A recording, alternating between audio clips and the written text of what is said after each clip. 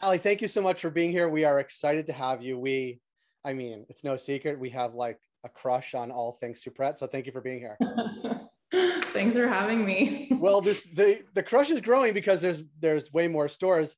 The first stop at Supret, we went up to Ottawa. It seems like 20 years ago, but I'm pretty sure it was like 2, even though a lot has happened in those 2 years.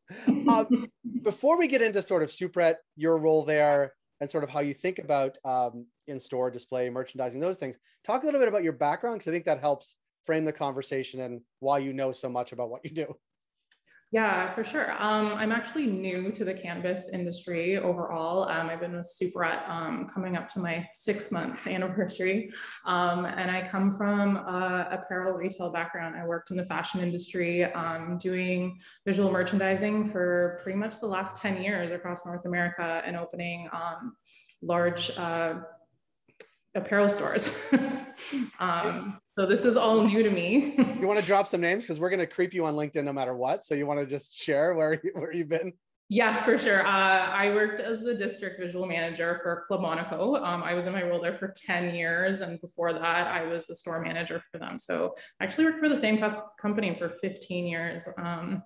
Yeah. Well, that is a good lead in, because I think in our own minds, we can picture ourselves in a Club Monaco, and actually like that is one with a very strong in-store presence about how things appear to the consumer. I was just in one last week, and like you get the feeling you are in a different environment than the store next to it. Like all those things really matter. Talk a little bit about how you bring that to Supret, but like how Supret thinks about like in-store display, because it is unique, I think, in the cannabis space and really thought through. Yeah, for sure. I think we think about indoor display a tremendous amount. We put so much detail into that. All of our graphics and props are done in-house. So we make everything ourselves. And again, like the amount of detail that goes into every single prop, every single label, if you really look at it, you're going to see even like 420 grams or like the little like rows worked into the label. At Superette, we want to wow our customer when they come into our store. And I think we make that statement through display.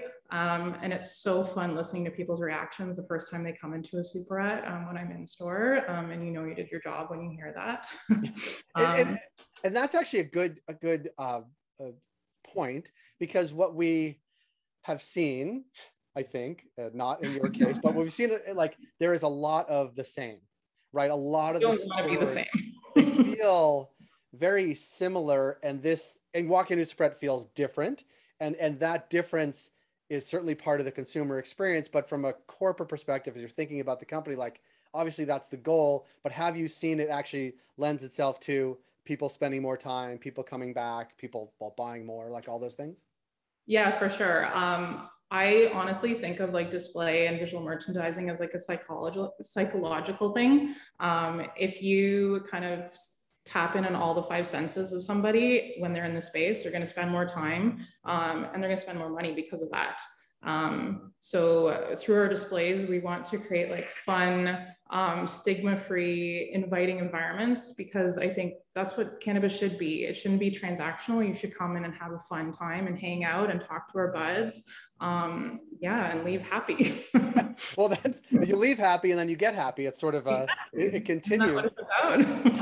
Talk a little bit about the consumer journey, like physical journey within the store, because each of the stores, well, all the stores, the 1,000 stores in Ontario, they're all obviously different, but even each Supret is different because you enter through a different sort of part of the store. But think about how you think about placement within the store to, engage people in different stages of their journey, and then sort of as they enter cash. Like, talk a little bit about the framework in which you think about that. Yeah, for sure. So again, like each of our stores is completely different. So when we go to design a new store, yes, we want to make sure it's Superette, but it's different from the last.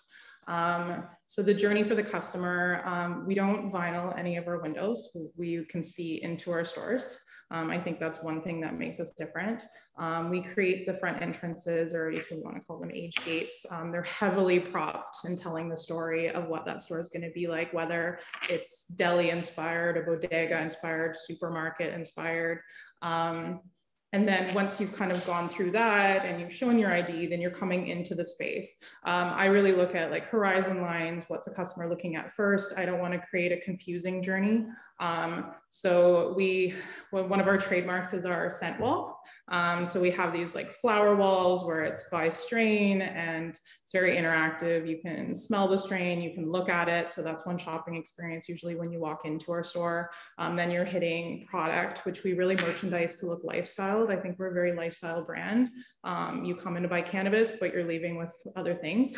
And then we have our light board. So that's the next thing that you're gonna hit along with our deli cases. So again, this is another visual aid to help sell cannabis. So you can see what we're putting on special that week, all the new strains on the market. And again, that's helping our buds really like help with that interactive experience. And then almost all of our stores have seating areas or areas to hang out and kind of like have those conversations and learn about our products. Yeah, I want to, there's a nugget in there, I'm using a cannabis pun, but there's a nugget in there that I think is really important. And we've heard from retailers and from brands too, that the idea that giving buds, I'm going to use your word buds, the opportunity to talk about something very specifically, like, of course, there's the products themselves and there's the customers coming in, but like additional things to like drive a conversation, spark a conversation, like actually that is unique to the store is really important for the customer relationship, for retaining that customer, for making sure they come back. Like obviously that factors into it, but our bud tenders, I don't know if they've come from other places, but your buds find that a helpful tool to get engaged with that customer. 100%. So many conversations happen just from the displays or visual. They're commenting on what they saw at the front door. They're commenting on what's happening in the fridges, because we don't put only drinks in the fridges. We put apparel in the fridges because why not?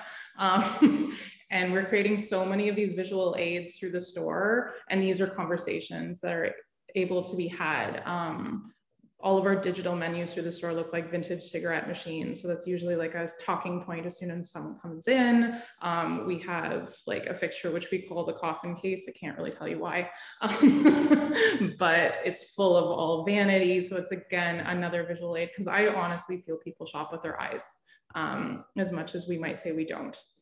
So these are all things that the buds have to start these conversations. And it's pretty amazing hearing some of the conversations, plus we have really great customer service. Yeah, no, that is critical. But if it was just customer service on its own in a blank slate, it would feel like one thing. When it's customer service and engaging in an environment that is engaging in itself visually, like it makes a huge difference. I would imagine it certainly has from the folks that I've been to Suprettes with, because they actually feel like they're in something special, which I think is a lot about the visual merchandising, the physical layout.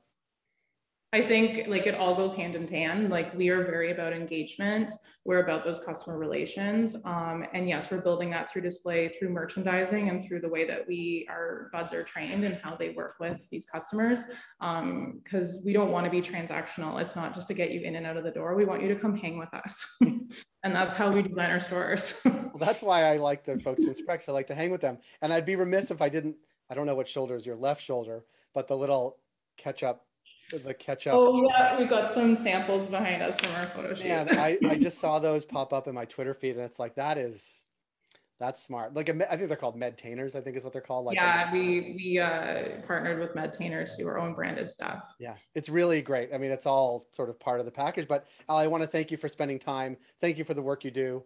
I have many more Suprettes to make my rounds in Toronto, and many more as well. I don't know. Do you want to talk about ones that are about to crack open the door?